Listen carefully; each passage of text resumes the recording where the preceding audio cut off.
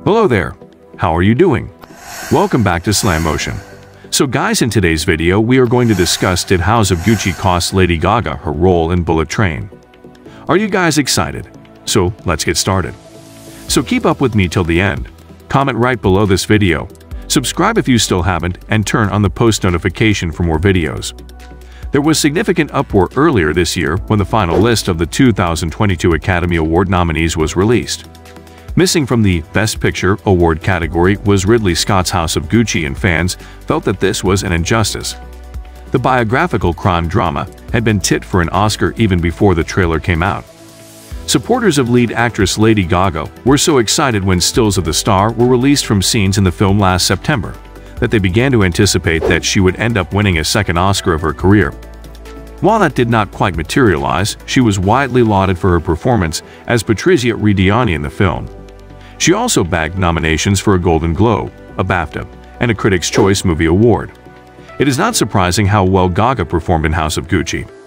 The actress reportedly went full method acting in preparation for the part, something which took director Scott by surprise. Lady Gaga was set to star in Antoine Fuqua's Bullet Train this summer. The announcement that Lady Gaga would play Patrizia Reggiani was made exclusively by Deadline in November 2019. It was the first major acting role for the artist since she earned a Best Actress nomination for her star turn in the 2018 musical romantic drama film A Star is Born.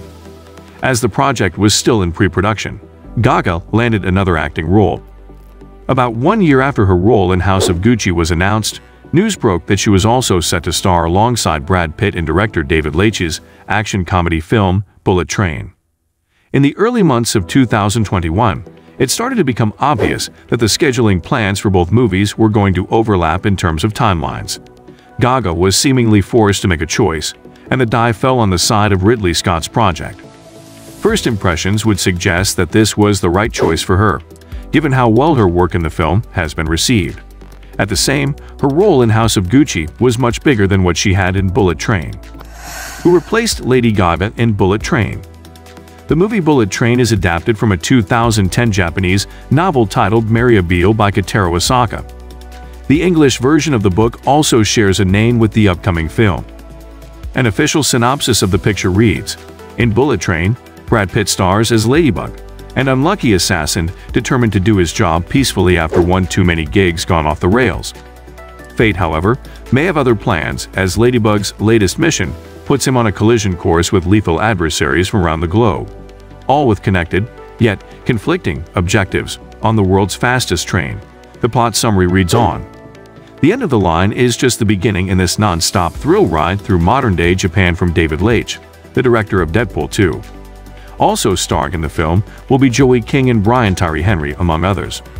Sandra Bullock is the other heavy-hitting name on the cast list, portraying Ladybug's contact and handler by the name Maria Beale. It was this role that was originally assigned to Gaga.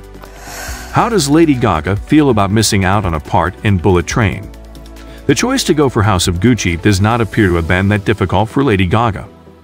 David Leitch appeared to confirm this in an interview with Entertainment Weekly, explaining that the discussions with the actress were quite short-lived.